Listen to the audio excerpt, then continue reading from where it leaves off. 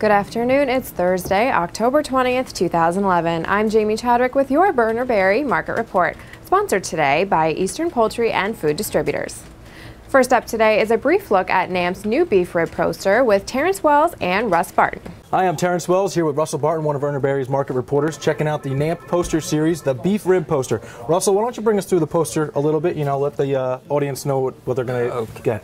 Thank you, Terrence. Well, within the poster series, there's an entire beef poster, and then you have a poster for the chuck, poster for the rib, posters for the loin and sirloin, and a poster for the round. Okay, so in addition to the beef poster, you have the pork, the lamb, and the veal, correct? Yes. All right. So why don't you, what do we got up here in the upper right corner of the poster? Okay, well, this gives you a description of the marbling that you would see in the beef. In the top right corner of this poster, you see how NAMP covers the U.S. and Canada grading for marbling, starting with the highest fat content all the way to the leanest item there. To the right of that is your nutrition facts for the beef. Now, moving down here, you can see we start out with a 109A. You can see that it is netted here. Then this is an image of the export style for the 109. From here, you move out to your various beef rib, your rib steaks, bone in.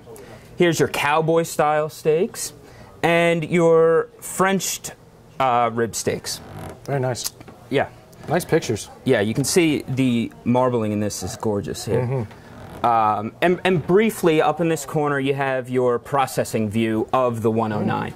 All right. And where can we get these posters? You can get them on shop.namp.com. Along with all the other posters in the series? Absolutely, right. Yeah. Thanks, Russell. Get your NAMP poster at shop.namp.com. Thanks, guys. Now let's check out the markets. For this week's eggs processed under federal inspection report, once again, here's Terrence Wells. Eggs processed under federal inspection totaled 1,345,862 cases for the week ending October 15th. The number of cases broken is down 4% from last week's figure and also down 1% from the same week last year. The cumulative total year to date is now down 1%. 747,430 cases were broken in line this week, representing 55.5% of the total break. The shell egg market has begun to show some signs of strength as the anticipation for the holiday season continues to grow. Some inline producers have begun to switch production from breaking to grading in order to build inventory as demand increases. I'm Terrence Wells with your eggs processed under federal inspection report. Now back to you, Jamie. Thanks, Terrence. Talking turkey, the industry continues to make its way towards the holiday months in excellent overall shape. Demand for whole birds is mixed, and offerings range non-existent to about adequate. As prices trend higher for spot deliveries and for those a few weeks out front. Fresh turkey prices on the spot are starting to advance with the coming of November. All parts are in good to excellent shape. Trading is very light due to lack of supplies. Our quotations are teetering on moving higher pending additional developments. Breast meats look to be in a very close balance overall. Our quotations are fully supported. The call for thigh meat finds virtually no offerings despite expressed willingness to pay up money if that will uncover additional supplies. Now here's Russ Barton with an inside look at Burner Berry's poultry report. Business in the chicken market is meandering along at a pace that is typical for this time of year. With that being said, most listed lines are in generally stable position. The latest Broiler Hats report reveals a 7% and 8% decline respectively in eggs set and chicks placed. Our chart focuses on the USDA's recent release of its export figures for August, which showed 2011 broiler meat shipments being 7% above those of the same time frame from the year prior. This overall advance in exports has certainly influenced Burner Berry's dark meat quotations in a positive manner.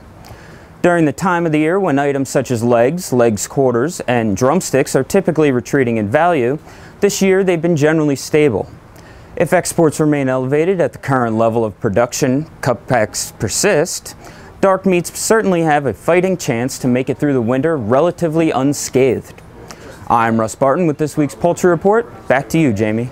Thanks, Russ. Moving over to red meats in the boxed beef market, inventory positions continue to dictate price changes. A smattering of both price advances and discounts are noted in our early canvas. Light ribs remain very scarce, and asking prices edged higher overnight.